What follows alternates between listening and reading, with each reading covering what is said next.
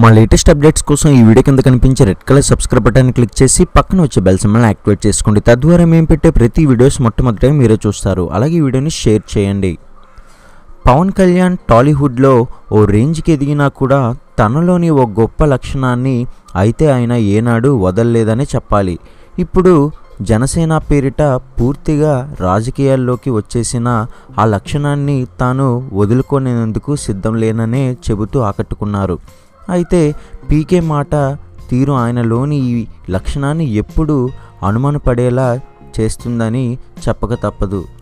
అయితేనేం ఇప్పుడు తన పార్టీలో ఆయన ప్రవేశపెట్టిన ఒక కొత్త విధానం నిజంగానే ఆసక్తికరంగా మారిందని చెప్పక తప్పదు.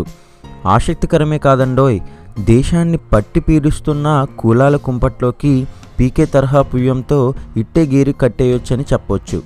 సరే, ఈ ఉపద్యమంతా విడిచేసి రెడీ 1 2 3 స్టార్ట్. సరే, ఈ ఉపద్గతమంతా విడిచేసి అసలు విషయాల్లోకి వచ్చేద్దాం. జనసేన అసెంబ్లీ లేదంటే పార్లమెంటు టికెట్ కావాలంటే ఖచ్చితంగా ఆ పార్టీ అందించే ఓ దరఖాస్తుని పూర్తిగా నింపాల్సిందే.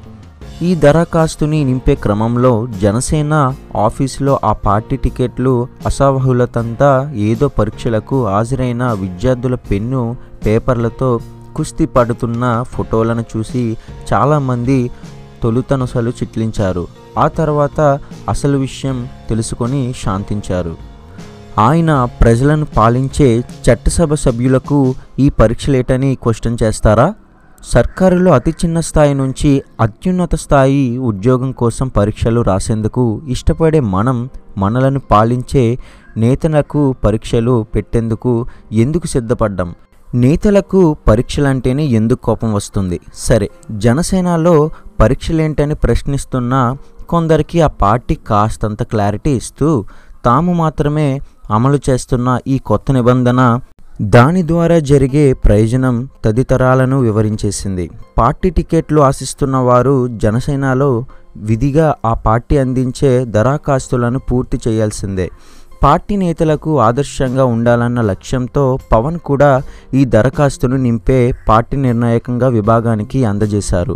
అయినా ఈ దరఖాస్తులో ఏమున్నాయన్న విషయానికి వస్తే పార్టీ టికెట్ ఆశించే వ్యక్తికి సంబంధించిన సమగ్ర సమాచారం. ఇక్కడ సమగ్ర సమాచారం అంటే కులం, మతం, ఆస్తులు కాదు, ఆ వ్యక్తిగత వివరాలు మాత్రమే. కులం గోల లేదు, ఆర్థిక పరిస్థితిని అసలు చెప్పాల్సిన పని లేదు. కులం కార్డు ఆధారంగానే ఇప్పుడు అన్ని రాజకీయ పార్టీలు టికెట్లు మంజూరు చేస్తున్న నేపథ్యంలో పీకే ఈ కొత్త నిబంధనతో నిజంగానే ఆసక్తి రేకెత్తించేశారు. కులం లేని వ్యక్తిగత వివరాలతోనే టికెట్లు కేటాయింపు వంటి అంశం నిజంగా గొప్పదిగానే చెప్పాలి.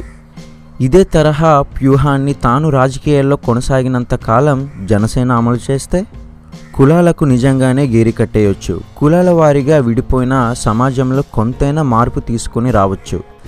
మార్పు అన్నది ఒక్క అడుగుతోనే మొదలవుతుందన్నట్లుగా జనసేన టికెట్ ఆస్పిరేట్లు ద్వారా పవన్ ప్రారంభించిన కొత్త విధానం నిజంగానే ఆసక్తి కలిగిస్తుంది. అందరినీ ఈ దారిన ప్రయాణించేలా చేసిన రోజున నిజంగానే కులం గోడలను బద్దలు కొట్టేసినట్టేనన్న వాదన వినిపిస్తుంది. సో పవన్ వైఖరి రాజకీయంగా ఎలా ఉన్నా ఇలాంటి మంచి సాంప్రదాయాన్ని ప్రారంభించిన నేపథ్యంలో ఆయనను అభినందించక తప్పదు మరి. సో ఈ వీడియో మీకు నచ్చినట్లయితే లైక్ చేయండి ఫ్రెండ్స్. అలాగే మీకు సోషల్ మీడియాస్లో వాట్సాప్లో ఫేస్బుక్లో షేర్ చేయండి. ఇటువంటి మరిన్ని ఇంట్రెస్టింగ్ అప్డేట్స్ కోసం మన ఛానల్ని సబ్స్క్రైబ్ చేసుకొని పక్కన వచ్చి బెల్ సింబల్ని యాక్టివేట్ చేసుకోండి. ఈ వీడియో చూసేలో పవన్ కళ్యాణ్ ఫ్యాన్స్ ఉన్నట్లయితే ఈ వీడియో కింద కనిపించే కామెంట్ సెక్షన్లో కామెంట్ చేయండి. మరొక ఇంట్రెస్టింగ్ టాపిక్తో కలుసుకుందాం. అంతవరకు చూస్తూనే ఉండండి TCT యూట్యూబ్ ఛానల్.